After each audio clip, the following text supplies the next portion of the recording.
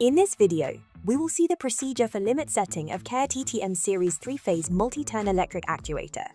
Let's take a closer look at the actuator and its components which are used for operation. We have a high-torque reversible motor for precise valve control, a terminal box with dual cable entry, a continuous position indicator for real-time monitoring, a handwheel for manual operation. Now, we will see the detailed procedure for setting the limit switch. First of all, we need to open the cover with the help of an Allen key. Now, let's look at the components which are used for limit setting. Open limit switch, close limit switch, open adjustment knob, carrier rod and lock pin, close adjustment knob, space heater, mechanical indicator, torque cam, torque switch, manual declutch pin, manual handwheel, and motor. We will start with the close limit setting. Before making any adjustments or setting the close limit, please make sure whether the valve is completely closed or not. If the valve is not closed properly, it is needed to be closed first. Locate the pin and pull it out and push the handwheel inward to engage the handwheel, then release the pin to lock the handwheel in place. Now rotate the handwheel in a clockwise direction. Continue turning until the valve is fully closed. After making sure that the valve is properly closed, now pull the pin and handwheel will release. We can start setting the limit switch. Firstly, press the lock pin or carrier rod of the counter and set it down by pushing and rotating slightly. This will disengage the counter from the main output shaft of the actuator. Rotate the close adjustment knob in the direction of arrow indication until the close cam presses the close limit switch. Once the close cam presses the close limit switch, turn and lift the lock pin or carrier rod of the counter. After setting the limit, it is very important to lift the lock pin. Set the mechanical indicator. Rotate the close disc until the symbol for closed aligns with the arrow or pointer indicating the closed position. Ensure the alignment is precise to accurately reflect the closed position of the mechanism. Now, let's move on to setting the open limit. For open limit setting first, we have to operate the valve at open direction. Pull the pin out and push the handwheel inward to engage the handwheel. Now rotate the handwheel in an anti-clockwise direction.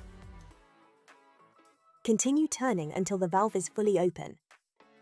Press the lock pin or carrier rod of the counter and set it down by pushing and rotating slightly. Rotate the open adjustment knob in the direction of arrow indication until the open cam presses the open limit switch. Set the mechanical indicator aligns with the arrow or pointer indicating the open position. Now pull the pin and handwheel will release. Before start wiring, it's very important to read instructions. Model, motor power, output torque, motor supply, output RPM, motor current, insulation class, motor duty, ambient temperature, motor RPM, contact rating, protection class, serial number. Now for wiring, we need to open the cover with the help of an Allen key. With the cover removed, we can proceed to the wiring connections. Check wiring diagram. If not available, then contact a customer service. Let's refer to the wiring diagram. First, replace the end cap with a cable gland.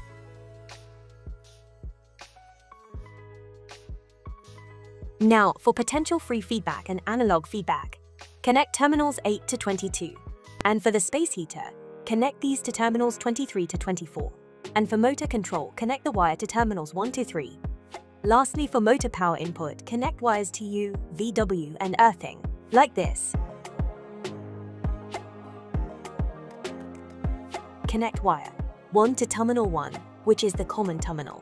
Connect wire 2 to terminal 2 for the open function. This is the normally closed contact of the limit switch. Finally, wire 3 is connected to terminal 3 for the close function and a normally closed contact of the limit switch. Please make sure all connections are tight and properly positioned for optimal functionality. Now that the wiring is complete, we're ready for the operation.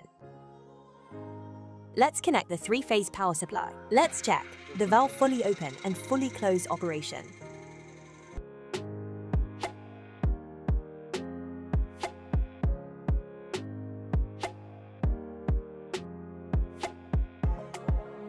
Now let's move to troubleshooting and comprehensive solutions. Incorrect direction of movement or valve not stopping at the limit command. The valve either moves in the wrong direction or fails to stop at the intended limit. Solution: For both of these issues, simply interchange the wiring. Swap the V and W phase connections to correct the directional output, which should resolve the issue. Limit setting is done, but the valve is not fully opening or closing. After setting the limit, the valve stops prematurely, remaining in a middle position instead of fully opening or closing. Solution: in this case, you'll need to repeat the limit setting calibration procedure. Ensure that the calibration is done accurately to allow the valve to reach its full open or closed positions. Torque limit setting guidelines. To increase the closed torque limit, rotate closed torque adjustment knob in clockwise direction. And to decrease the closed torque limit, rotate closed torque adjustment knobs in anti-clockwise direction. To decrease the open torque limit, rotate open torque adjustment knob in clockwise direction. And to increase the open torque limit, rotate open torque adjustment knob in anti-clockwise direction. Torque control mechanism had been already set up before the products were delivered from the factory. Thank you for watching.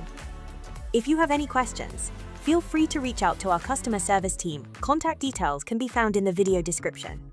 For more information, visit our website at www.candia.com.